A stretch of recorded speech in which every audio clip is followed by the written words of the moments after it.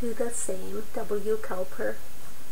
The author notices the decline in his faithful companion and caregiver, Mary.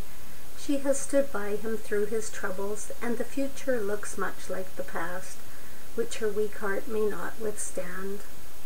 We feel sorry for them and their situation, both past and present, but are glad they had each other. To the same. The 20th year is well nigh past, since first our sky was overcast. Ah, would that this might be the last, my Mary.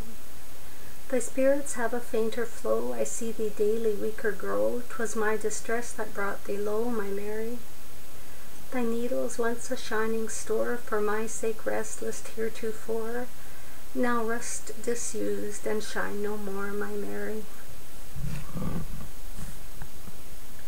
For though thou gladly wouldst fulfill the same kind office for me still, thy sight now seconds not thy will, my Mary. But well thou playedst the housewife's part, and all thy threads with magic art have wound themselves about this heart, my Mary.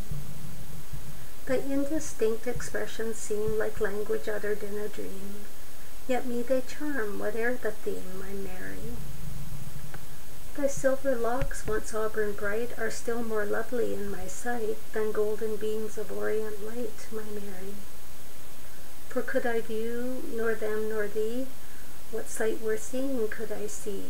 The sun would rise in beam for me, my Mary.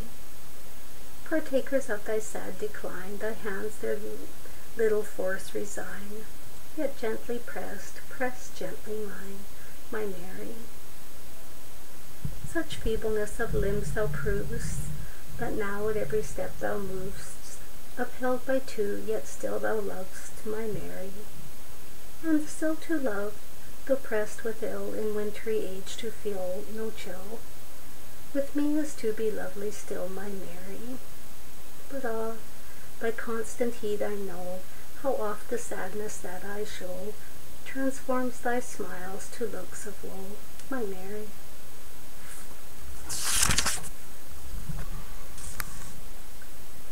And should my future lot be cast with much resemblance of the past, thy worn-out heart will break at last, my Mary.